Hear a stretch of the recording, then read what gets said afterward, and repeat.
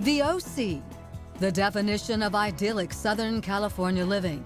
Beautiful weather, gorgeous people, and... There's a body in my son's apartment. There's a what? A body, a dead body. A dead body? This is as diabolical as a murder gets. a shocking crime that sends police on a manhunt for a trained killer. Served in Afghanistan, combat veteran. Police were looking for an armed man who may be suffering from PTSD. But the odyssey to find their man will unravel a deceitful and deadly plot that no one would see coming. This guy's a monster. He was colder than an iceberg. No feelings, no emotion, just nothing there. The ripple effect on the people that were hurt by this, it goes out forever. Like the tides of the ocean, it all comes back to the shores of Orange County, California, inside Costa Mesa Police Dispatch, when that 911 call comes in. There's a body in my son's apartment.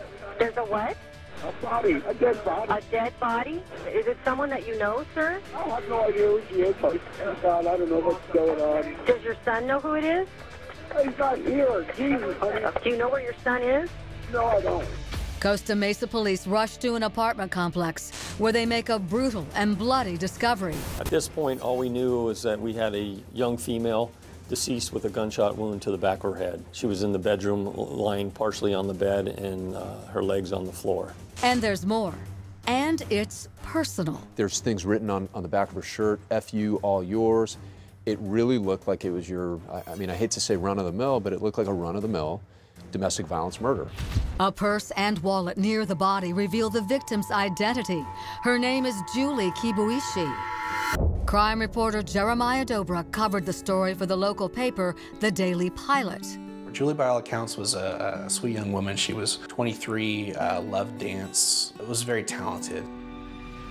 But now, Julie is the victim of a violent murder. And the prime suspect is the tenant of the apartment. His name is Sam Hare, a war veteran who's currently MIA.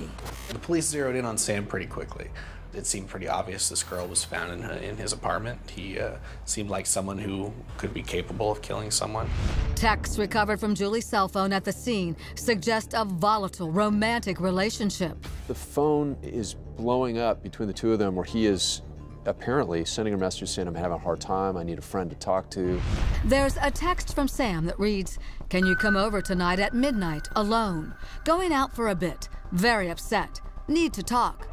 A minute later, please don't tell anyone, please. And then, please, no sex. I need to talk to someone. I'm really not doing well.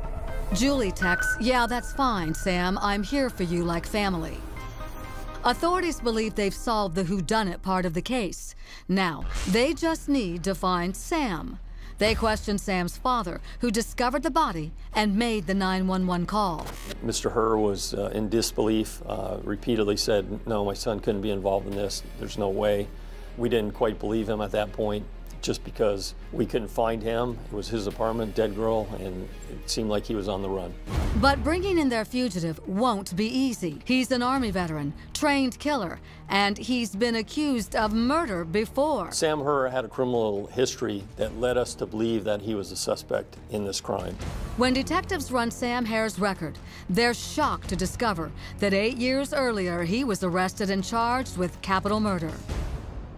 This pretty quickly got police thinking Sam was the killer, and they started looking for him as their #1 suspect.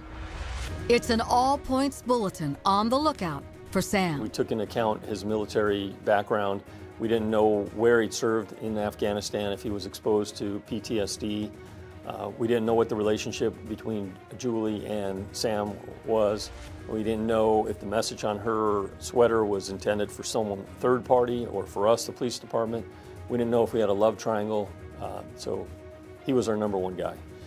Then police get a tip from Sam's bank. His ATM card is being used at one of the branches, and it appears their wanted man is close by. We know that Sam Herr is basically on the run from this homicide case, and we are tracking his credit card activity, and we see that his credit cards are being used in the Long Beach area.